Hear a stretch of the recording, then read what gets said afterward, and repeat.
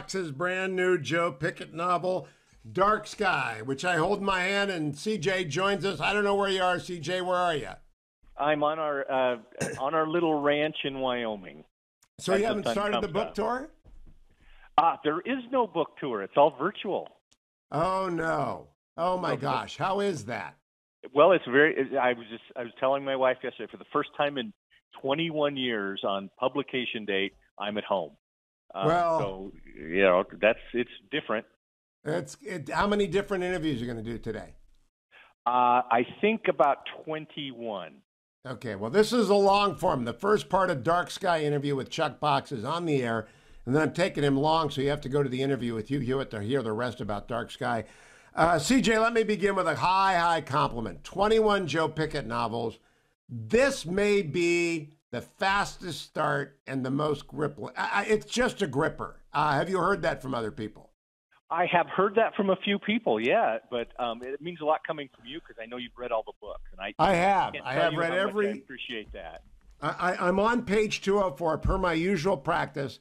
I read it the day before and I stop, so I don't know how it ends, so I cannot tell anyone. But as soon as this show is over, I'm going to go finish the last 100 so pages.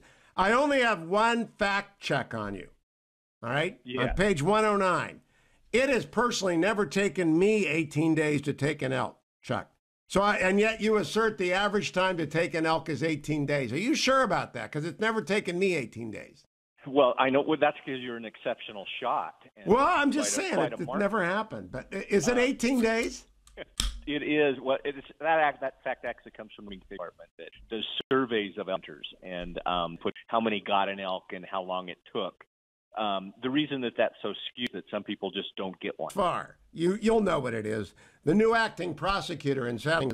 Ever since C.J. Box started including a character named Judge Hewitt, callers just call me, did you know that, Hewitt, how are you? Even though my Judge Hewitt now because of you, C.J. Yeah, and because the description to you is stark and twee. That's it. Well, Judge Hewitt, I just love the Scottish falconry tomes. Do you want to explain to Scott falconry tomes? Romanowski plays a big role.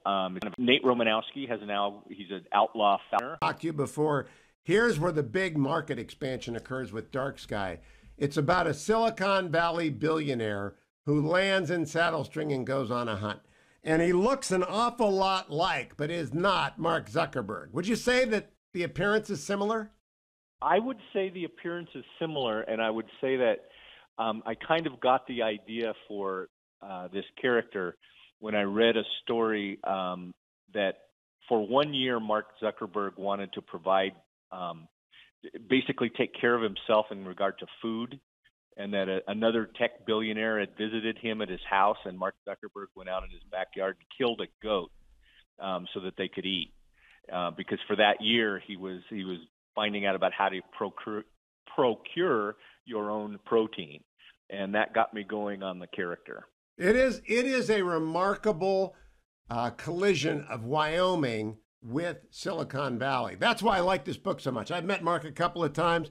I know a bunch of Silicon Valley people like Peter Thiel and other ones like Keith Kroc and other people like that. And the idea of them on an elk hunt in Wyoming is discombobulating. However, your commentary on social media throughout the book is going to very much attract many people across America. When you have Mary Beth Pickett say, the world doesn't need to know everything he experiences. There's value in solitude. Is that a message intended for all millennials? It certainly is. I do feel kind of prescient with this book because it was actually completed last May. And the whole thing about social media, cancel culture, censorship, how it affects people on the ground. All those things are in, obviously, I listen to you every day, are in the news all over the place right now. Did you see that today, the day we're talking, Google has announced it's no longer going to collect information on all searches. So, if anyone sees if Google collects my searches, they see a lot of thrillers. So I always get these thriller ads for people I've never read before, but they do collect, organize, and market on that basis. And your meditation via the conversation between Joe and Steve, too, is his name, is really, you've been thinking about this for a long time, obviously, Chuck. I have, and I have three daughters. They have grown up with social media. They've never been alive when it wasn't part of their lives. And I've had some discussions with them over the last year or so about how they're thinking of withdrawing because they get judged by people they've never met. They post something innocuous and somebody else weighs in. It makes them paranoid almost. And as you know, things can happen. That's what happens in the book. There's an incident with a young girl who's shamed on social media, and she commits suicide. And it's unfair, but nobody takes responsibility. Well, Dark Sky is prescient in a lot of things. It's also very, very true. I laughed out loud when one of the Pickett daughters says to the mother, Joe Pickett's wife, "Dad texts in full sentences." And they laugh at him because of that. Because that's what my kids do. They laugh at me because I text in full sentences and I won't use emojis. I will not go into that world. But there are lots of people out there, including former national security officials, who use emojis all the time because the Chi-Coms can't figure it out. Oh, that's interesting. No, I've been on the other end of that one too. I gathered that might be the case. Now, I don't want to give too much away, but Steve, too, and you'll learn this in the first chapter.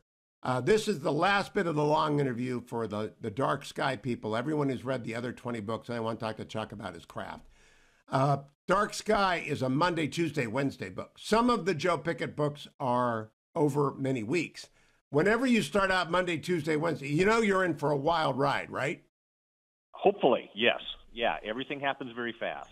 That is what I think is why. How many of your books, of the 21 Joe Pickett books, have been Monday, Tuesday, Wednesday books? Only a couple. Most of them, take place over, a week or two, sometimes a month or two. This one happens very quickly. Now, I think Dark Sky will be a #1 bestseller again. How many Joe Pickett books have made it to the top of the New York Times list, Chuck Fox? Three have been #1, and the last 10, if they weren't #1, they were #2. All right, so I'm going to predict #1 for this because you've added a whole new audience in, and the millennials will be interested. And the fun part about it's like taking little boys camping when you take Silicon Valley billionaires into the Wyoming mountains. People are gonna love this. They're just gonna love sort of this. But do you think you're ever gonna get invited to Mark's house for dinner?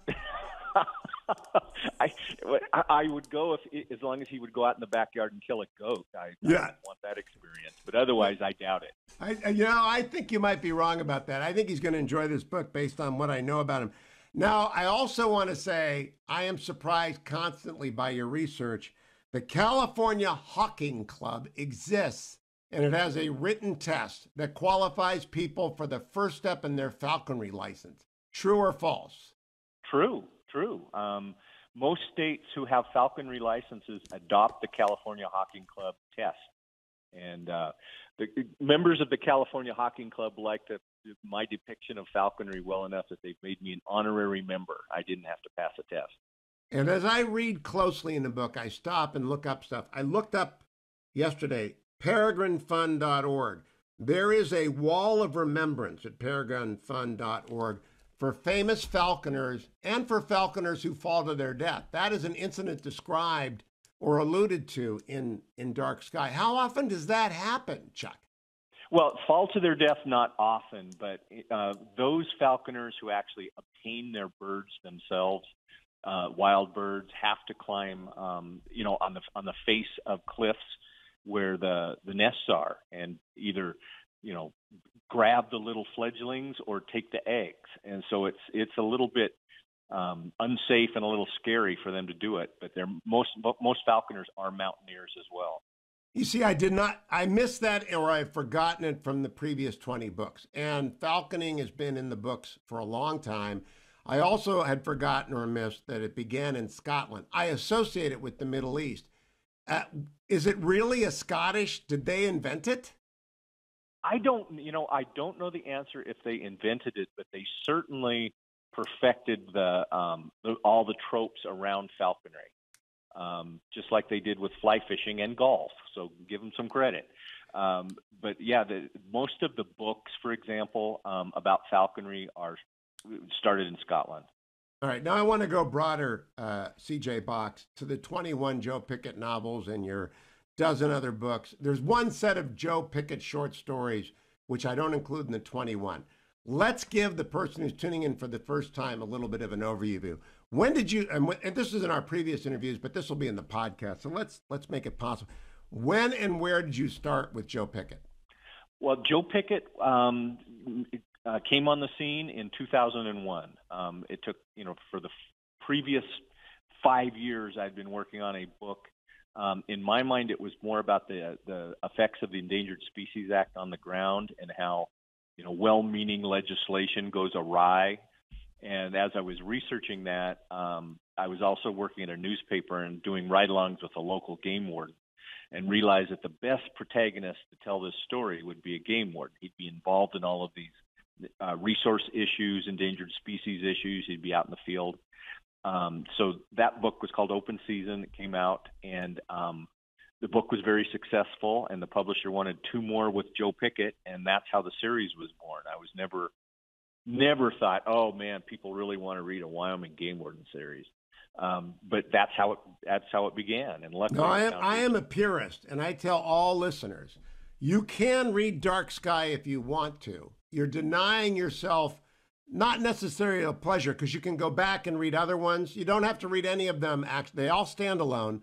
But if you want the full effect, you start at the beginning and you move through, and you get old with Joe, because it's a book a year for 20 years. It's a remarkable achievement, Chuck. Well, thank you. Yeah, not all of them, they take place in real time, but not all of them are a year apart. Some literally start, a couple of weeks after the last book, or 4 months or whatever. But yeah, Joe Pickett is 32 in the very first book, with young children and a young wife. And now in this book, in Dark Sky, when he climbs off his horse, it really hurts. He's 51 years old, and he's feeling. And he's been shot. Yeah. Not in this book, but he's been shot before, and it's cold, and I guess the winter, it's sort of like bone breakage. If you get shot, the winter or the cold weather makes it a little bit tougher to move around. Right, and his Steve too noticed, why are you limping? And Joe said, I got shot. Yeah. All right, so I want to lay out for the audience. I was talking with CJ offline yesterday preparing for this, and I have my new construct. There are 3 thriller writers who come on whenever they write a book: Daniel Silva, Brad Thor, and CJ Box. I originally did not want to read Chuck's books because I didn't think they were thrillers. They are most definitely thrillers, and I've now come to the conclusion of all the thrillers. I've read hundreds of thrillers. I mean, that's what I do. Back to Le Carré and forward to C.J. Box. Joe Pickett is the most American character of them all. And, Daniel Silva, obviously, Gabriel Allon is an Israeli. And Brad Thor does most of his work outside of the United States. But everything that happens to C.J. Box happens in Wyoming or Montana. He's a thoroughly American character, and I compared him to High Noon and Gary Cooper. He's an archetypal American. And I love that comparison. I think you're the only one who's ever made that analogy, and I love it. And I'm a thriller. I'm a thriller fan too. The difference is in this case, the outside world comes to Joe. He doesn't go to the outside world, and because he's a state employee, he's going to be in Wyoming, constantly. He's only taken a few trips. So yeah, all these, even though we talk about, technology and social media and all that, it comes to him as opposed to him going out. Would you also agree, I didn't discuss this with you, and I don't mean to drive off any readers, but if there are red state characters and blue state characters, Joe Pickett is most definitely a red state character, though he is apolitical. I agree completely, and I also think it's very accurate to the state I live in. I was just reading yesterday that Wyoming has the Wyoming Senate has 2 Democratic senators in it. I was looking up yesterday home ownership and guns, the correlation. The most homes with a gun in it is in Montana. In second place is Wyoming. Oh, Guns are no tools, doubt. as you say. Yeah, they are tools. I mean, I remember having a debate with a fellow writer on a fishing trip, and he was saying, "How many guns do you own?" And I actually counted them all up, and I was almost embarrassed to tell him a lot. Yeah. One of the things I also came up with is my new game, next Joe Pickett book. And by the way, he's 51 now, I'm 65. So I'm counting on a Joe Pickett novel a year till I'm 80 at least, Chuck. I think it's going to happen. Okay, I just want to say, you got to get to work again because I want one. I want my Joe Pickett fix, and I want your off-brand. I have a bone to pick with you in a moment because you got me to watch that ABC about Ronald, and I'm going to come back to that in a second. But let's stay on Joe Pickett for a second. 21 books, a very American character, beautiful scenery. Why isn't there a Joe Pickett series? Well, I cannot step on the official announcement, but there will be. It's gearing up right now. Finally. It's by next fall. It'll be on the air. Finally. Where are they going to film this possible series? Calgary. Well, that's not too far away, is it? No, and the landscape is very simple. Part of it is, just like with Big Sky, the Canadian TV people have made it very easy for American productions to go there and be in COVID bubbles, as well as the film incentives. So I've got a couple of buddies who are showrunners up there, Dean Batali and Brian Bird, and they have been making television and movies in Canada for as long as you've been writing Joe Pickett novels, and they just say the economics, it works in Canada. Right, it does. And I of course wish it was filmed in Wyoming, and I think they're going to film some. They're going to do some background stuff so that they should have the scenery just like they do in Big Sky. But production will be in Calgary. They got a Carnegie Library in Warren, Ohio. If they need a shot of a Carnegie Library, you can do a local shot in Warren, Ohio. Well, sure, okay. Okay, they got a Carnegie Library in Saddle String, America. That's why I want you to know that. So I also have a new idea, which I think is, Dwayne and I discussed it earlier. I'm so glad you got rid of the corrupt prosecutor, by the way. If I could only get rid of my corrupt producer just as easily, that would be a good thing. But don't let him walk outside at night. I'm telling you, he's sad that he's gone. But Joe Pickett bingo, and this is the way it works, America. If you're familiar with Joe Pickett, and I realized this again when I picked up Big Dark Sky because it's so good, is that you're looking for the new, but you want to have the pleasure of seeing the old. It's like going home. It's like picking up a Joe Pickett novel, and you want a new story. You want a new conversation. You want a new experience, but you also want the burger partner or the partner burger or whatever it's called. And you want the gun talk. And I'm going to put the burger partner at my center square. So what do you think? Would it work? And no characters allowed. That's too easy. Oh, I think it's a wonderful idea. And, I kind of keep that bingo thing in mind as I write because, there are certain things, they're realistic. It's one guy, he's going through life, he's got certain touchstones, but there are certainly things that have carried through from the very first book in regard to locations and situations and tropes that I always try to include because I know readers enjoy it, and I think it makes it more realistic. Yeah, they're not tropes, but they're the way people live. If you've got a mother-in-law, she doesn't have to be Missy, but she's going to show up a lot in your life, right? Yeah, usually at the very worst time possible. Yeah. That's it. Some of us got lucky with that. Now I want to talk about your ability to mix the new with the old. This goes to writing, and I thought the demand of a long series like this is to keep it fresh. And somehow you've kept Joe Pickett fresh for 21 years. And if you'd started up that mountain 21 years ago and you'd have to go for 21 years, I don't know if you would have climbed it. But when you sit down for the first book or the first page of the new book, how do you get your mind around a fresh approach? Well, you know what? I think it's more about the issue or the topic or the controversy more so than it is the plot or the the murder investigation or whatever. So, in the case of Dark Sky, it's about social media, and it's also about falconry smuggling, two topics that I find really, really fascinating. So I do the work on those, do the research first, and then figure out how to build a plot around it.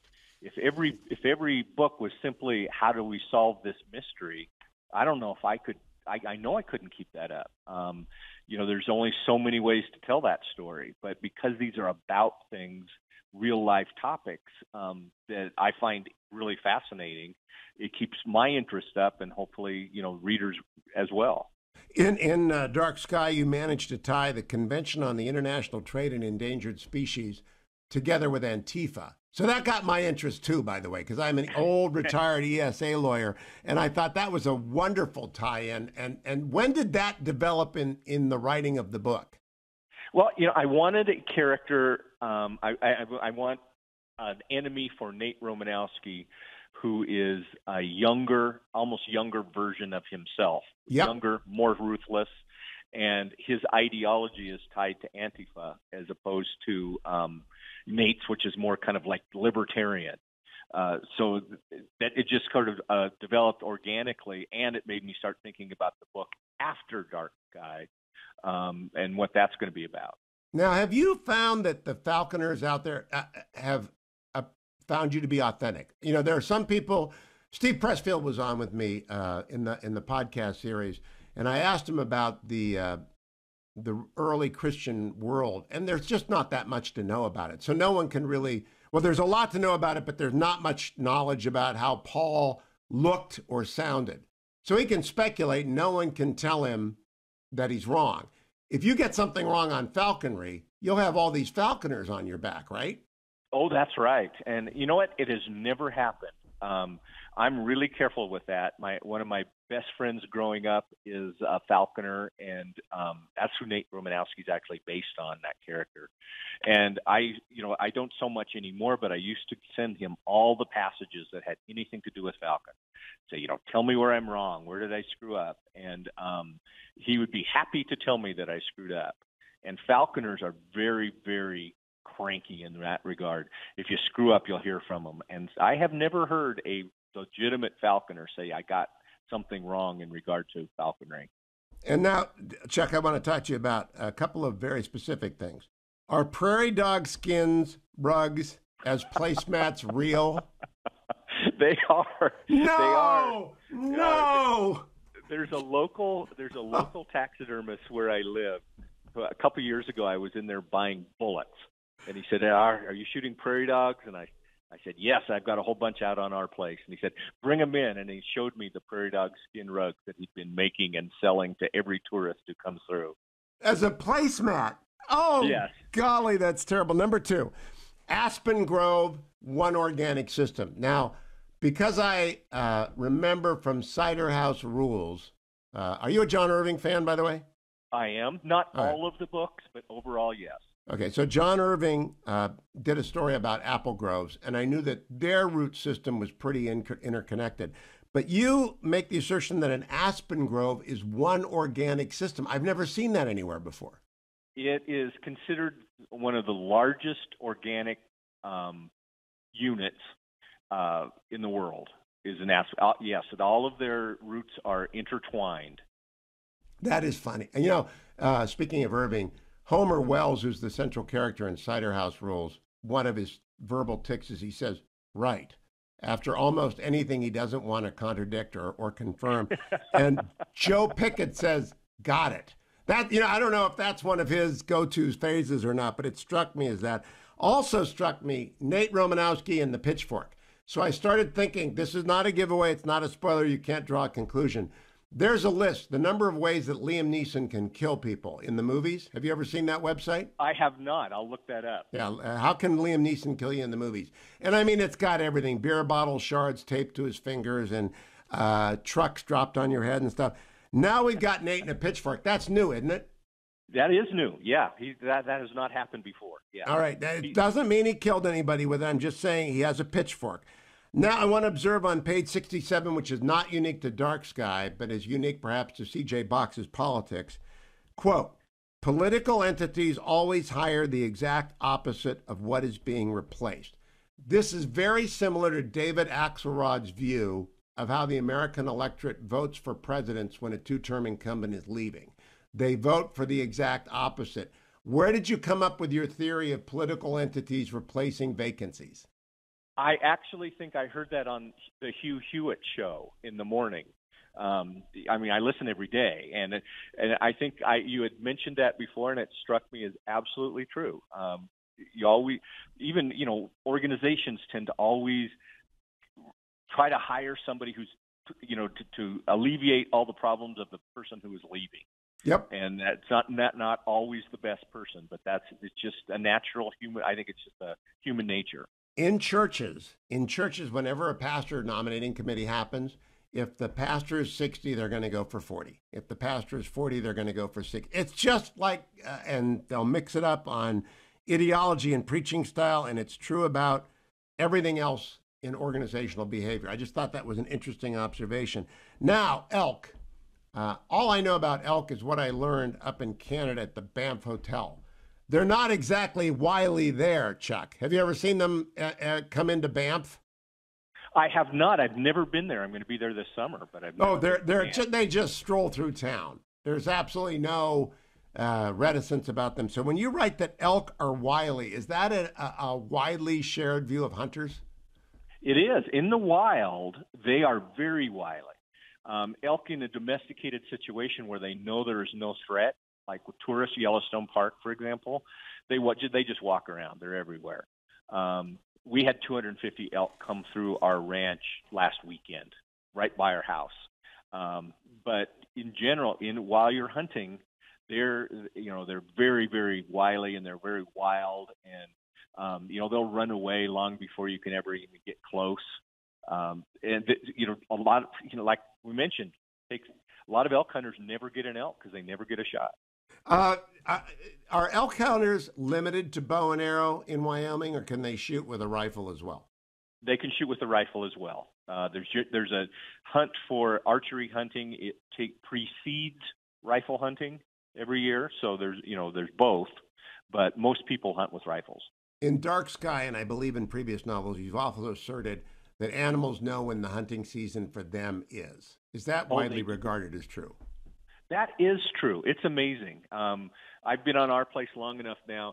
The opening day of deer season, we suddenly have big mule deer bucks all over our place.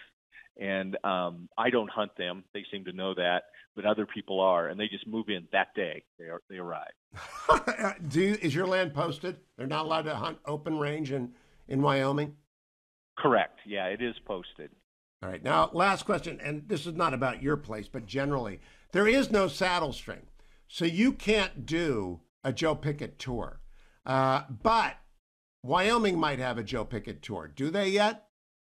They don't have an official one. The little town I live in does, because I base so many, locations on local, buildings and hotels and streets. But I do know that an awful lot of tourists have come to Wyoming to kind of do their own unofficial Joe Pickett tour of all the touchstones, from Yellowstone to the Red Desert to the Black Hills of Wyoming. And I know the State Tourism Department brings that up. Now, I also believe that after you film it, because this became the case in the Game of Thrones, and Harry Potter, wherever they filmed those movies, tours have sprung up in the location shots to show where the locations are. Just something to consider in advance. How long will filming take for season one? And is season one book or many books? They're going to do book 1 and book 3 in the first season. So that's like Master and Commander. That's what they did with Patrick O'Brien. They merged 1 and 3. That's interesting. And I think it's wise, and their intention is to go through the series with 2 or 3 books per season, and start from the beginning. So I couldn't be happier with that. Now, how are you going to be involved as a writer, CJ? Because that has got to be of concern to you, right? You know what? I've come to realize, watching other one, the best thing to do, best part of it is to provide the source material and then step away. I've read the pilot episode and offered some notes on that just for authentic, to keep it authentic. But beyond that, it's totally different medium, and I don't want to be in the middle of that. It's just like with Big Sky, every week I watch it on TV like everybody else. Big Sky. Okay, let's talk about Big Sky. My beef. Everybody says, "Oh, Chuck is on." And I'm thinking Joe Pickett has made it to TV finally. So I turn on Big Sky, and it's the novel of my nightmares. It's The Highway, which I read. I've read every one of your books, and The Highway is the novel of my night. I tell everyone it's the scariest book I've ever read, and it's Ronald. And I say to myself, I've been duped. The Fetching Mrs. Hewitt lasted 10 minutes. I lasted 15 minutes. You should have put a warning on that thing. Well, I just didn't realize what a delicate flower that you were. You're calling it Fletching Mrs. Hewitt is most. We do not like serial killers. We just don't. We're not. Is it doing well? Is Big Sky? Okay, it's ABC's #1 new show. The ratings on it are incredible. They're taking a hiatus right now. They'll be back in April with the Bitter. They're going to do the Bitterroots book next. Oh gosh! So they're kind of not doing it out of order, but I actually don't think I can bring myself to watch it. I'm sure that Americans love it. I'm sure it's got high. I don't know that it is so scary. Now, did the success of Big Sky lead to the launch of the Joe Pickett, or is it was it independent? Independent. Actually, the Joe Pickett that was actually under development before Big Sky, but it's taken longer. Just to get it going. These things are crazy. When David E. Kelly called me originally. Oh, it's David Kelly. Okay. Yeah. That's Big Sky. David Kelly is doing Big Sky. He called me, well, I guess, Joe Pickett is not available, so I'm interested in Cassie Duell. And so that's how we started. Now tell me, have you watched Ted Lasso? I have, and I love it. I agree with everything you say, except when you tell people don't watch Big Sky, watch Ted Lasso. That part I part company with. Well, Kurt Schlichter was never happier when I said he was Roy Clark. I'm the Ted Lasso of talk radio, but he's the Roy Clark of talk radio. The question becomes, though, Jason Sudeikis, it wouldn't be a success without Jason Sudeikis. So everything depends on who Joe Pickett is. Don't tell us anything. Are you happy? Yes, I am. I am thrilled, actually. Do you have another interview lined up? Is it time to go?